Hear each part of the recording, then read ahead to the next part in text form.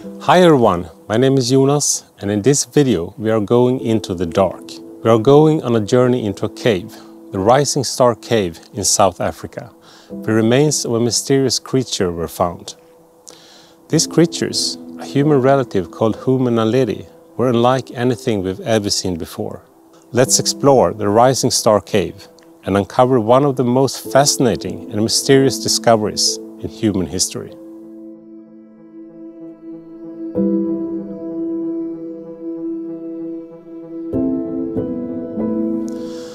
The Rising Star Cave is a spectacular and complex labyrinth of chambers and passages. And this is the place where a team of brave cavers and scientists made a stunning discovery in 2013. Hundreds of fossil bones of a new species of human ancestors, Homo naledi, alive for over 300,000 years ago. The biggest mystery of all is probably how and why did they end up deep inside a pitch-black cave system that is almost inaccessible even to modern humans. South Africa, 2013. A group of adventurous cavers decided to explore the Rising Star cave system.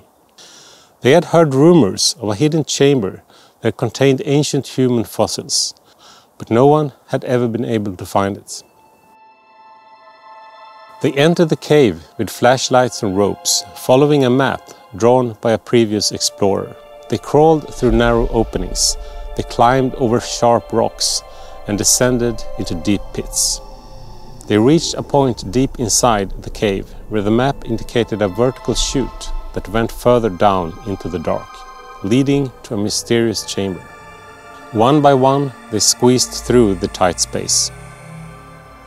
They emerged into a large cavern with sandy floor filled with bones.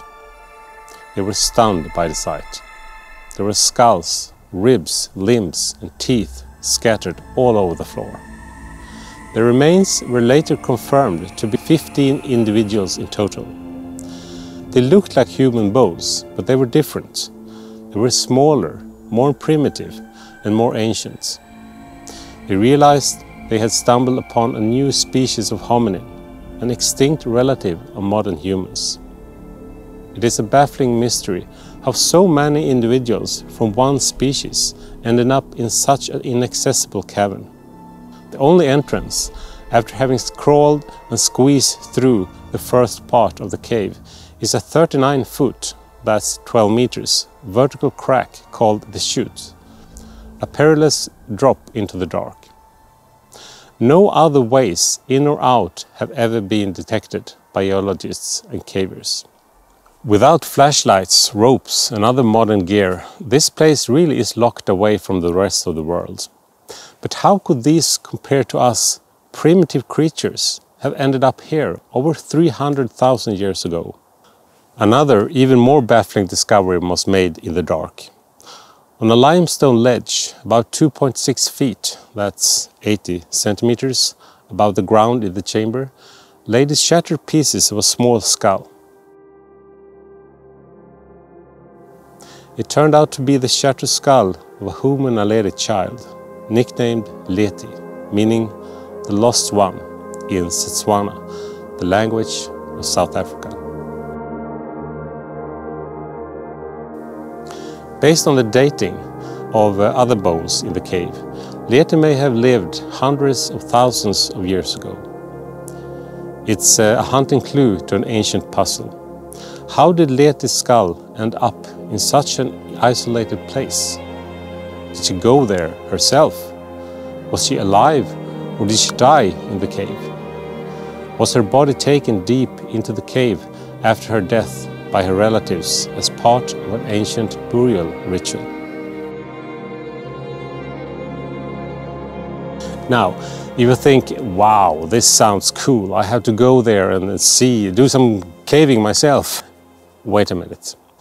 You will probably just get stuck or scared of the dark. And if you happen to get into the cave, you won't get out. And when they go in, there's no coming out. She's always hungry. You will probably end up being the 16th skeleton in there. The naledi chamber, that's where the bones were found. It's not easily accessible. In fact, you have to be a combination of Indiana Jones and the Superman to reach the cave. In addition, you cannot be much bigger than the size of a soda can to reach the innermost chamber, since the last vertical 12 meters deep chute narrows to 7 inches or 18 centimeters in places. So you have to do a lot of intermittent fasting to get through. To reach the last chamber, where the remains were found, one has to pass through several difficult obstacles and passages along the way. The first one is called the Superman's Crawl. Now, I don't know if that's a cool name or a silly name. Maybe it should have been called the Spider-Man's Crawl. Anyway, this crawl is a tight horizontal squeeze that requires holding one arm tightly against the body and extending the other one above the head, like Superman in flight. This Superman's Crawl opens up into the dragon's back chamber, which includes an approximately 15 meters exposed climb up a ridge of a sharp-edged dolomite. After reaching the top of the dragon's back, one has to descend into a narrow slot that leads to another horizontal squeeze called the post box. Saving the Earth from the scum of the universe. This squeeze is only 25 centimeters high and 45 centimeters wide, and it requires sliding feet first into a dark hole with no visibility. So, as a training session before you go there, try squeezing yourself into your post box.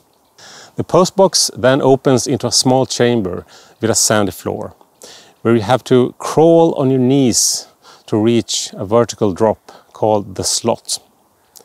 The slot is about 6 meters deep, very narrow, and it requires sliding down head first, twisting and turning to fit through the tight space. The slot ends at the entrance of the naledi chamber. And all this was done in complete darkness by the Homo naledi people, at least 300,000 years ago.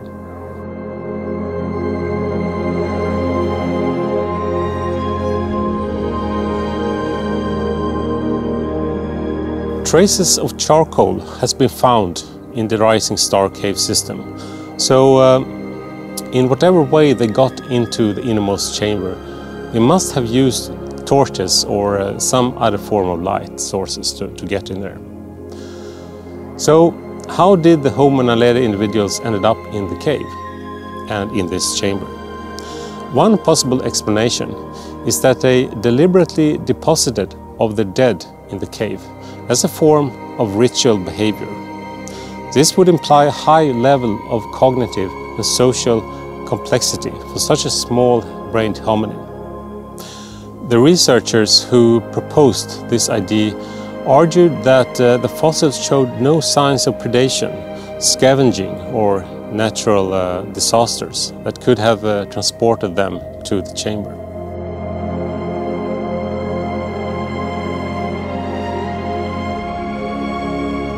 They also noted that the chamber had no other animal remains, except for a few rodents and birds that likely fell through the vertical shaft. Another possible explanation is that Homo naledi used the cave as a refuge or a shelter, and some of them died there by accident or by disease.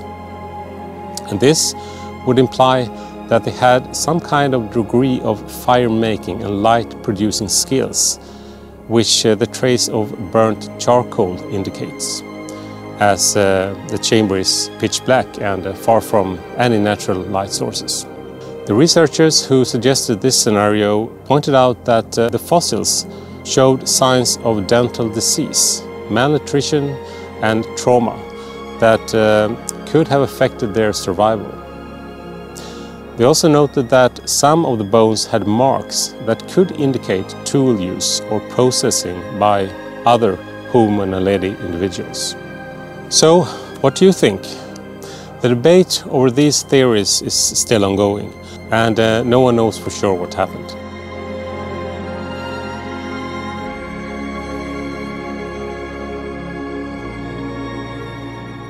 This is all for this episode. I hope you enjoyed the video, and if you did, please give the video a thumbs up and give your own thoughts, and most importantly, stay away from that cave.